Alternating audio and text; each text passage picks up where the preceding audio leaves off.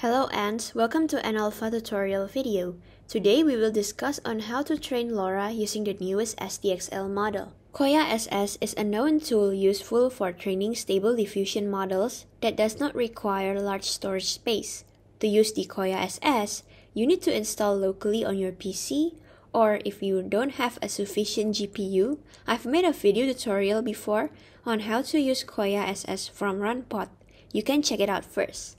The image quality of SDXL's Lora is much better and it doesn't even require longer training or even complicated parameters to achieve satisfactory results, especially on training human face. In this video, I will be using Runpod service to access the Kohya and do training models.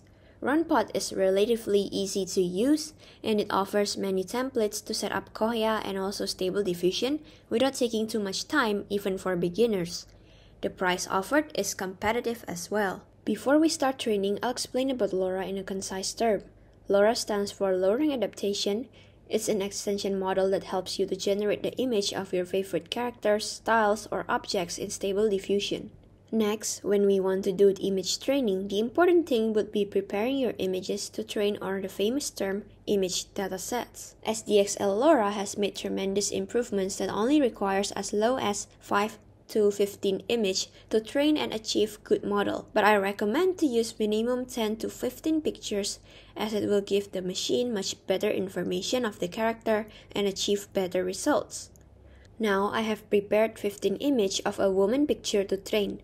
Remember that high quality datasets will produce better models. Avoid using blurry, dark lighting, noisy background, and not clear face for the datasets, as it can affect your model a lot.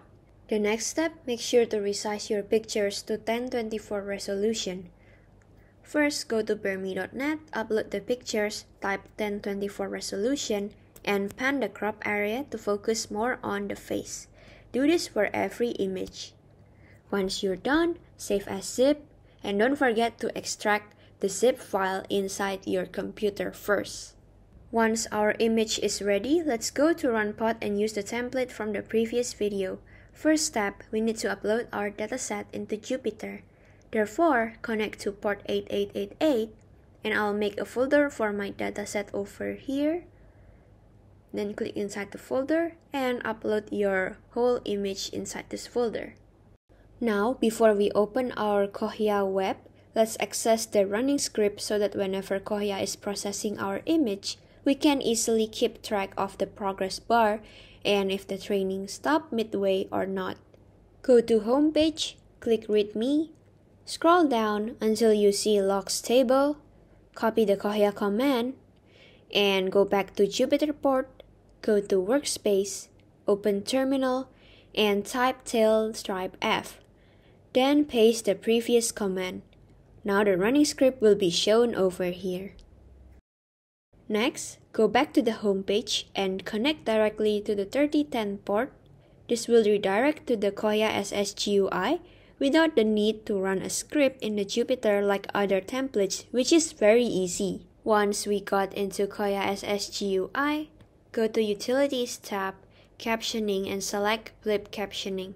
In this part, go to the Jupyter, right-click the dataset folder, and copy path. This will indicate the folder path which contains the dataset to train. Prefix, just put OHWX woman with comma and click caption image. To see whether it's running or not, go back to Jupyter again and now you can track the progress for captioning.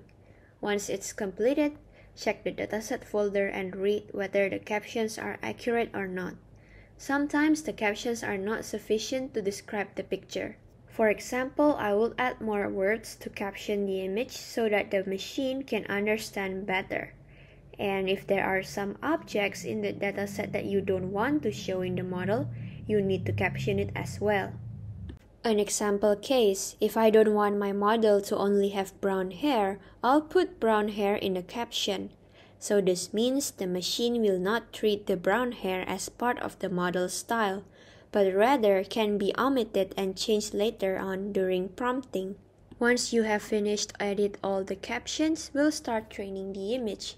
Go back to the 3010 port and then open the Lora tab In the source model, Model Quick Pick, select Custom, Pre-trained model, go to Jupyter, open the folder where the SDXL model is saved, copy the file path, and paste it on Kohya. Then, check the SDXL model. Next, go to the Dataset Preparation tab, Instance Prom, type OHWX, Class Prom, type Woman, Training Image, just copy the path file that contains the dataset. Repeat set to 20, can skip the regularization image. Then, Destination Training, paste the folder path of the folder that will save the Lora files. Click Prepare Training Data and then click Copy Info.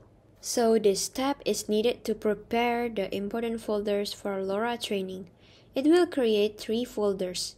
First one is Image. This is to save the dataset image. Second is Log. This folder to save the log for Lora training. Third, Model. This is where your saved tensor file will be saved. Now go to the Training tab. Folder tabs, you will see it's all filled automatically. Just need to rename the model output name. Next, we'll set the parameters for training, and this is part of the crucial step. The first one, Lora type is standard.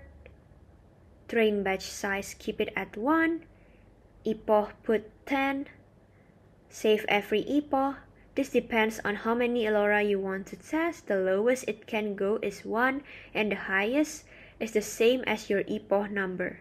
Basically, if you save every 1 epoch, it will save the model trained every time it finishes 1 epoch, which means you will have 10 Lora model at the end of the training. And if you put every 2 epoch, it will save a model once 2 epoch is finished, which will give you 5 models at the end to the test. This time for the save every epoch, I'll go with 1. Mixed and save precision, select PF16. Check cache latence to disk. Scheduler can use constant. Optimizer use add a factor. It is the newest optimizer supporting the SDXL model. Learning rate, use for A-4. And learning rate warm-up steps, just put 0. For the extra argument, just paste this sentence. I'll put it in the description box too. Max resolution, put 1024 and 1024 to achieve better results. Enable buckets. Paste the learning rate to text encoder and unit learning rate. Check the no-half VAE. Network rank dimension. Use 256 since we are training human face. Be aware that network rank affects the file size a lot. Usually 256 will give you size around 1.7 GB.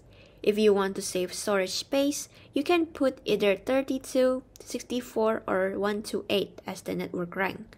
In the advanced configuration, check the shuffle captions. If your pod received CUDA out of memory error, then you need to go back to the parameter. Select the gradient checkpointing and retry the training. Once all is done, scroll down and print training command.